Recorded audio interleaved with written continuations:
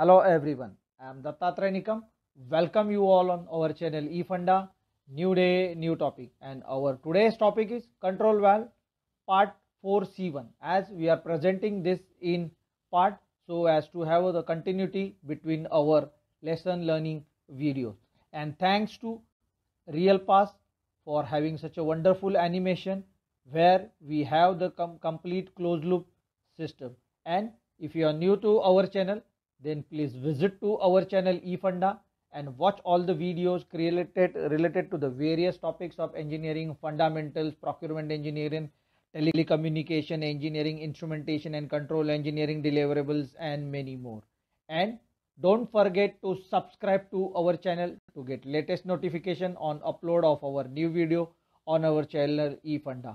So let's begin with our today's topic, that is control valve part 4C1 of new series of fundamentals of control valve design. This we are presenting in parts. Fundamentals of control valve part 4C1, that is this video. Control valve design and engineering part 4C2, that will be subsequent video. Control valve installation and application part 4C3. This is the series we are going to follow the sequence so as to have a better understanding on our fundamentals of valve design engineering series. Fundamentals of control valve. For better understanding, one will see the flow loop where FE, FT, FIC, I2P converter and final control element, that is a control valve, is shown. Control valve is a power actuated device that is based on the control signal from automatic controller, that is FIC, which provides a adjustable restriction to regulate process parameter such as pressure, flow, level, temperature, etc. in the process area application. The control valve is the most common type of the final control element in a process control system. The final control element is a mechanism which alters the value of the manipulated variable in response to the output signal of an automatic controller that is coming from the FIC controller. A manually manipulated control device or a direct manipulation. The operation of the control valve can be either pneumatic or electric type. One can see the loop where we have connected the actuated control valve where the signal is coming from the FIC controller to the I2P converter, and then pneumatic air will be supplied to the control valve so as to have the regulated output with respect to 4 to 20 milliamps from FIC controller. The control valve is an automated valve that can make precise adjustment to regulate and monitor any commodity flowing through a piping system. One can refer to the animations where control valve functionality is shown for better understanding. The function of a control valve is to provide throttling control in response to the signal from a control system using an actuator and a positioner.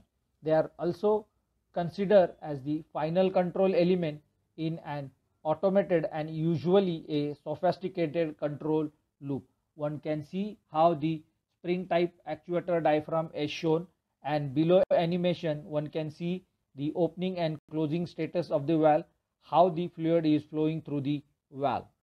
Coming to the topic of control valve arrangement, for better understanding one can refer to the flow control loop where the controller is receiving input signal from field flow transmitter, and based on the signal from AIC as the set point, comparison is done in the FIC controller, and accordingly based on that the signal sent to the control valve for taking a corrective action as the actual flow is different.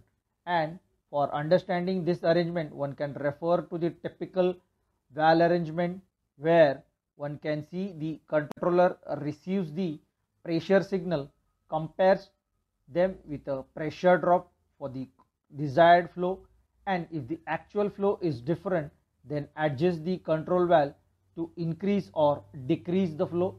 This is how the installation is done, where the valve is installed in a line from where we have the high pressure steam in, and through that we have provided the pressure gauges so as to have the measurement, and simultaneously there is a bypass control valve flow path is also shown, and typically at the discharge of the control valve section measuring element, that is a pressure sensor, is shown where the pressure will be indicated on the controller, and based on the manipulated variable, that is electric current, will be sent to the control valve so as to have the control action so as to increase or the decrease of the flow requirement. After seeing the typical control valve arrangement, we are moving on to the cross-sectional view of a control valve. It is important to understand the parts of the control valve assembly. One can refer to the pictures where actuator and valve body. To understand this part, we will study now.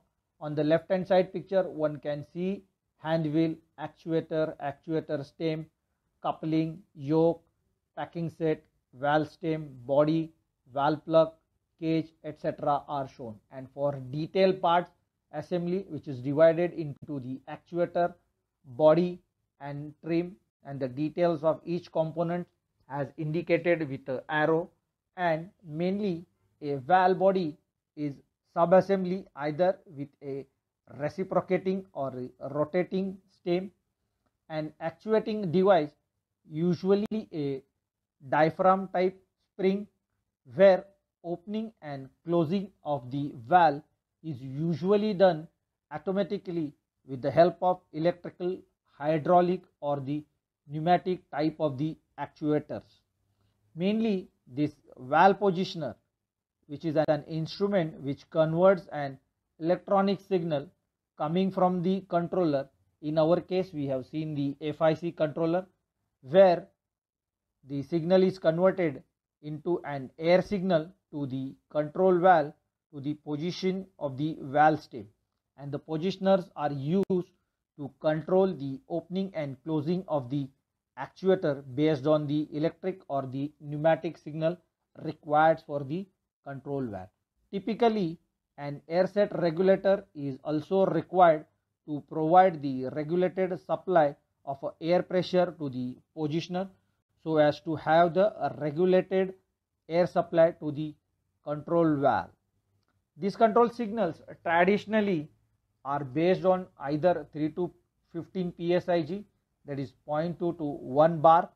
More commonly now these days are 4 to 20 milliamp signals are used for the industry, which is generally 0 to 10 volt for the HVAC system, and then the smart system like HART, foundation field bus, Profibus being are the more common protocols are being used so as to have the transmission of this signal to the control room.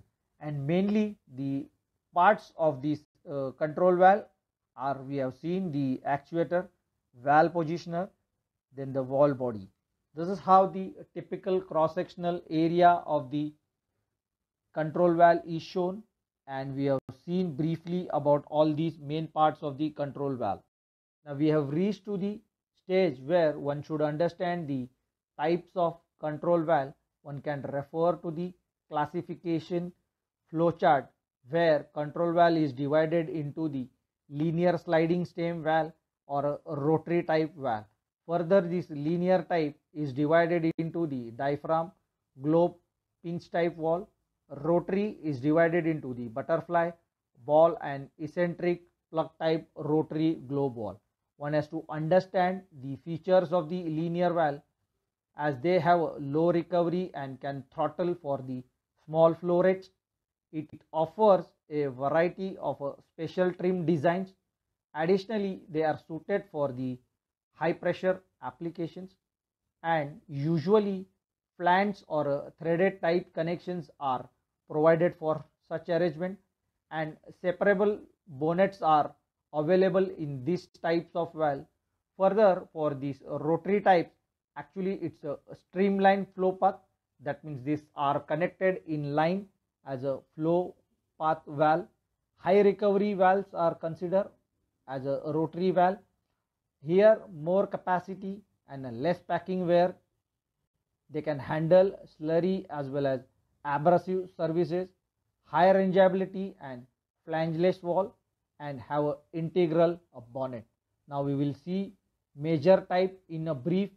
Now diaphragm type, one can refer to the animation where diaphragm valve operation is shown, which is simplest, tight shut off, isolated, ideal for the corrosive, slurry and sanitary services, where see how the flow is being cut off if the wall is closed. Similarly, the second type is a globe type valve. Globe valve is also called stop valve, shut off valve. The opening and closing parts of the globe valve is can seen from the animation, where plug shape is a valve disc, the sealing surface is a flat or a conical type, and the valve disc moves linearly along with the center line of the fluid. In the animation, one can see the operation of the globe valve. As this animation we have used working based on the hand wheel, but our purpose of having the control valve which requires automatic operation with the help of actuators. Similarly, third type is the pinch type valve. One can refer to the animation how the flow is passing through the line and the valve is getting pinched. At the close of the valve occurs a pinching of the elastic sleeves, thereby damming the flow or stopping the flow. Opening and closing of the valve is realized by different types of the actuator, that is a manual, pneumatic or electric type.